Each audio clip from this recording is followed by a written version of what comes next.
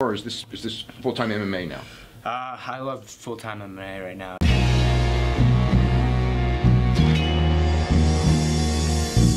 Back to the daily grind, and shout out to the full-time patrons. Make sure to hit subscribe if you're new and hit thumbs up if you're not a baby back bagel biting bitch boy, cause you know what time it is. It's full time MMA.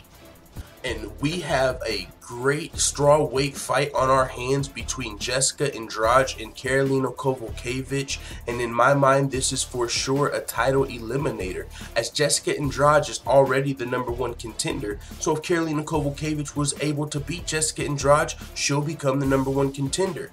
And as of right now, if Rose Namajunas was ready for a fight tomorrow, Jessica Andrade would already be getting the title shot, because her last performance versus Claudia Gadelha was a brilliant performance. She ragdolled one of the best grapplers in the strawweight division, and she earned her nickname Mini Cyborg. Even Chris Cyborg herself called Jessica Andrade Mini Cyborg after that fight. She did pretty bad things to Claudia in that fight, and that's actually a lot. There's a lot to be said for that. Claudia Gadelha has been in the top 5 of the strawweight division, former title challenger against Joanna Jędrzejczyk, and one of the best grapplers in the division. So with that being said, I felt like Jessica Andrade, I'm sure a lot of people did, felt like she earned her title shot.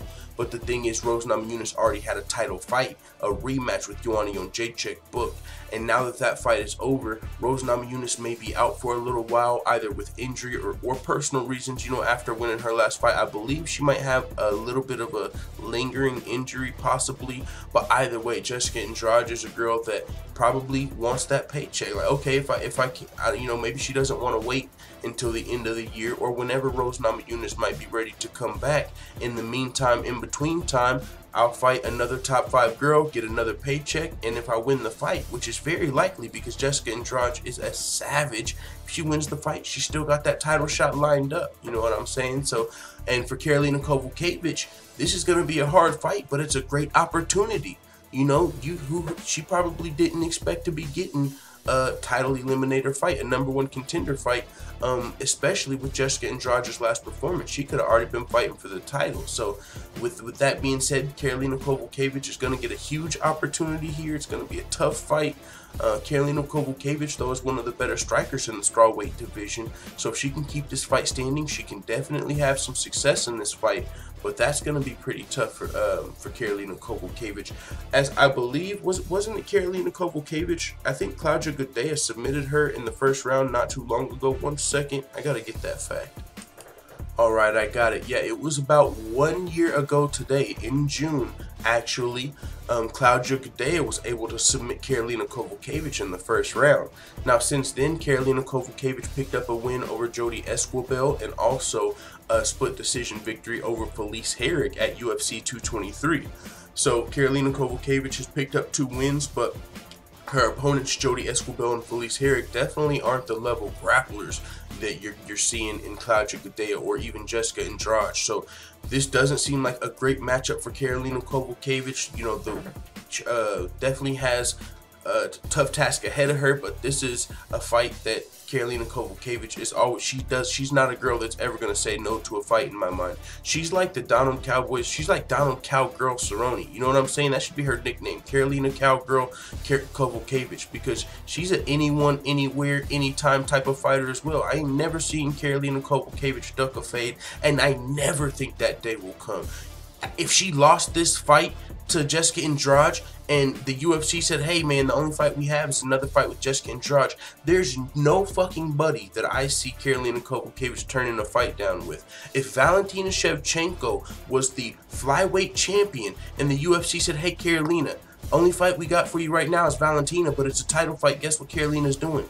She's motherfucking zippity doo-dah taking that fight. Are you kidding me? Karolina Kowalkiewicz is a motherfucking gangster in my eyes, bro.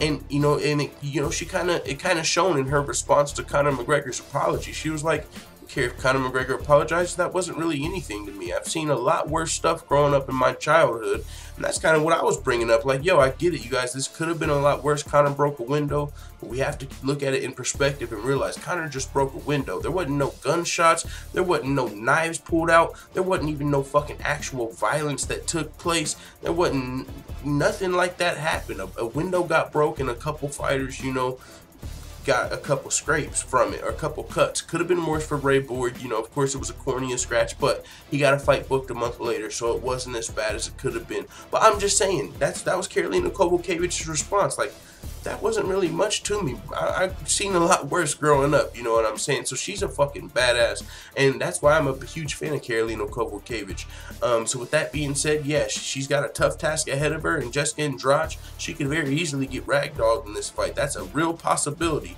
But it is what it is. Karolina Kowalkiewicz is going to go out on her shield, and she's going to get back on her horse and be ready to fight. So let the full-time family know what you think in the comments about Karolina Kowalkiewicz versus Jessica Andrade, because I'm pumped. And also, this is UFC 228. It's likely taking place in Dallas, Texas. That's not confirmed. But guess what? Who else is on that card? Nico Montano versus Valentina Shevchenko. You heard it here first. It is super close to being done, in my opinion. It is in the works. I mean, we haven't got the contract signed, but even just today, I believe, Valentina Shevchenko posted like UFC 228 or something on her social media to that effect. And, you know, there's been rumblings. So this is going to be a big card for WMMA in my mind. UFC 228 with this fight here, a title eliminator. Winner of this likely fights Rose Namajunas, and also possibly Valentina Shevchenko is crowned as the flyweight queen. Holy smokes, going to be a great day of fights. It's a great time to be an MMA fan and a WMMA fan. Let the full-time family know what you think in the comments. And before we go, shout out to all the full-time MMA white belts that have hit the subscribe button. Make sure you also hit the notification bell right next to it so you're notified every time I upload a video. And if you want to become a full-time MMA blue belt, purple belt, brown belt, or black belt, all you have to do is go to patreon.com/fulltimemma. I'm out. Bye, Felicia.